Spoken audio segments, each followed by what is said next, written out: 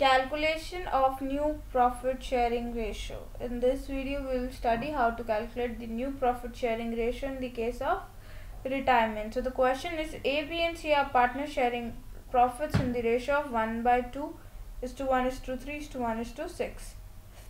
So let's first of all take the LCM. 3 is to 2 is to 1. This is the profit sharing ratio between A, B and C, that is 3 is to 2 is to 1. Now find out the new ratio if B retires. Now if B retires, the new ratio simply will be, if nothing is given, eliminate 2, 3 is to 1. So this will be the new ratio of A and C. Question is, A, B and C were partners sharing profits in the ratio of 5 is to 4 is to 3. C retired and his share was taken up by A and B in the ratio of 3/5. Now C's share was 3/12.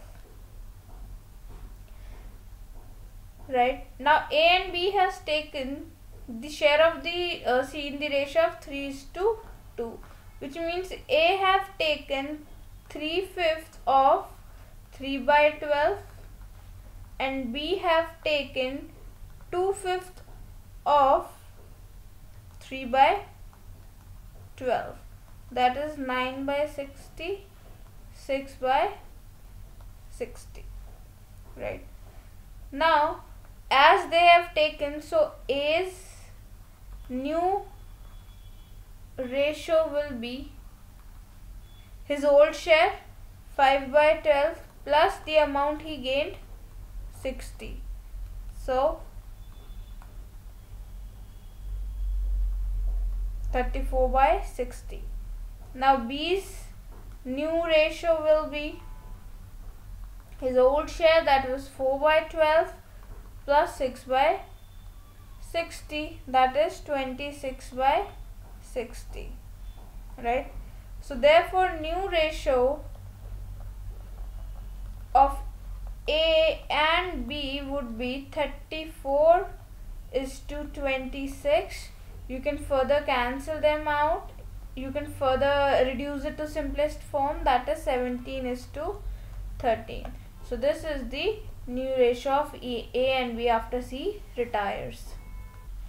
P, Q and R are partners sharing profits in the ratio of 5 is to 3 is to 2. R retires and his share is entirely taken up by P. Calculate new profit sharing ratio. See, R retired, so R share was 2/10. P's share was 5/10 and Q share was 3/10. Now this share was entirely taken up by P, that is 2/10, so 7/10. So new ratio of P and Q will be 7 is to 3. It is as simple as that. So these are the few examples or the types of different examples in which you can calculate the new profit sharing ratio.